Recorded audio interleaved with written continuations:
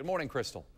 Good morning, Brad and Sharita. Right now, the biscuits are getting ready to go in the oven. The sausages are already ready to go on the grill, and the grits are getting ready to be boiled, and I am standing in the middle of it all. As you can see, local McDonald's owners and operators are standing behind me. They're getting ready to cook breakfast for everybody staying here at the Ronald McDonald House. This is all to kick off the international holiday known as McHappy Day. It used to be called World Children's Day. Here's how it works. Tomorrow, for every beef or breakfast value meal you buy, $1 of that purchase is going to go here to the Ronald McDonald House to help the families that are staying here who have sick children in the hospital.